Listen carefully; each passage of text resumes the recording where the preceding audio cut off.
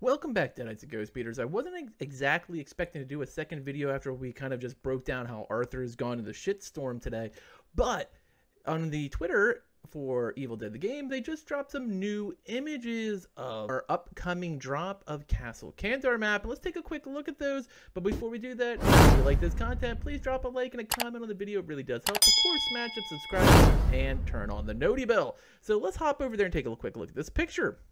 So the first pic we're going to see here is a frontal look at Castle Kandar, and you can see like it's basically the top going towards the turret. It looks like where the Necronomicon was kept, so I wonder if they're going to use that as a staging area for the final battle, like Ash fought Evil Ash in Army of Darkness.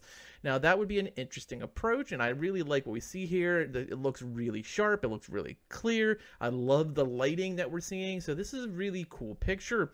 And the second one, though, we have the outside. This is the drawbridge where the fight took place, where the Deadites had to storm through by using the battering ram. I wonder if we will see something along those lines, but the drawbridge is dropped here. You can see how the staging area looks for fighting. You can see that you might be able to put turrets up the top. You might be able to hold it as a castle or like defend the keep. This could be very interesting to see the way it is. But both pictures look really, really good. And I can't say I dislike anything I see here. This is giving me really hope for what we're going to see in our first real content expansion.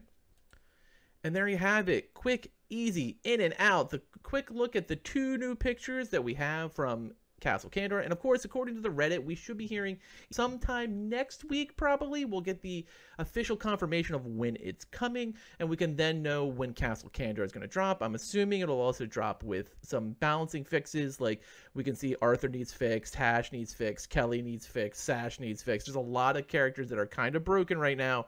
And we can also see possibly our first additional mission being added to the game. And there you have it. Hot off the presses. Thanks for watching, and later, mates.